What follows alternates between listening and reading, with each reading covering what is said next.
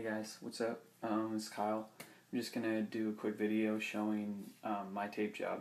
It's just a simple over-the-toe tape job, and I'll stop it and let you know like different things I do to help me out, like because taping over the toe can be a little bit tricky. But yeah, I'm gonna start taping right now. I usually start. I eyeball it, but I guess it's around like 2 fingers from the heel, and I always go heel to toe. I never go toe to heel. So I'll just do this real quick and speed it up, and I'll talk to you in a sec.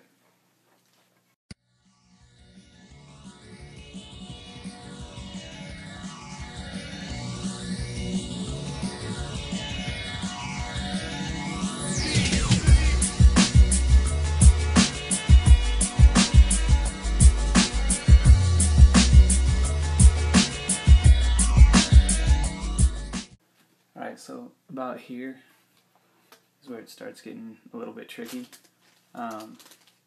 Some people like to stop here, that's fine. But for the over the toe, you keep going, and it gets a little bit tricky right here.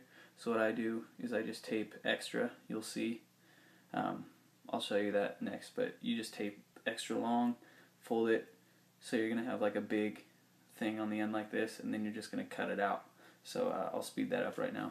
But this works right here. If you don't want the over the toe, you can just go around back and finish it up.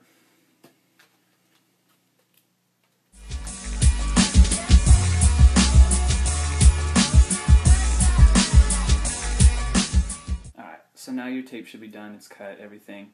If you can see, like me, I like to go, each time I go over, I just cover half of the last tape. Like I said, I go from heel to toe. It just makes more sense to me. Once you're done, you take the tape. I like to run it over like that. Just make sure everything's flattened out, smoothed out.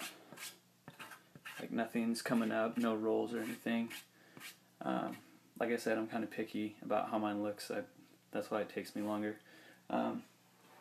You'll have this excess thing here. What I like to do is I like to just go around this a little bit and pinch it, just to make sure that the shape of it, like everything's good for when I cut it. I'm not going to get any random pieces that aren't like stuck together or anything.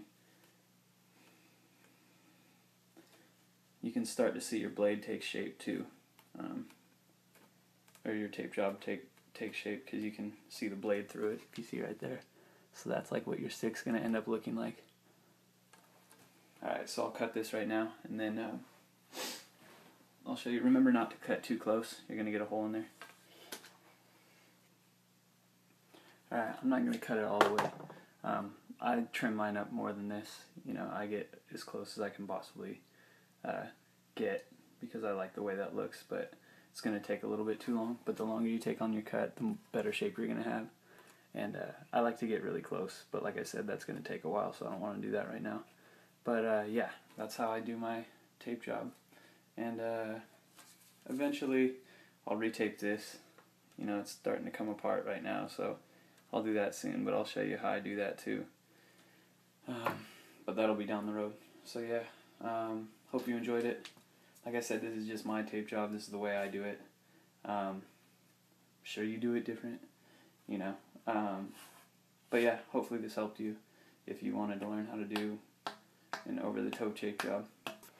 Yeah, so just a finishing look, like, sorry, I'll try and block the light. Like that's what I did after cutting it a little bit closer and kind of forming it, you know, making sure. That's what it ended up looking like. So yeah, enjoy, try it out, see how you like it. Take it easy.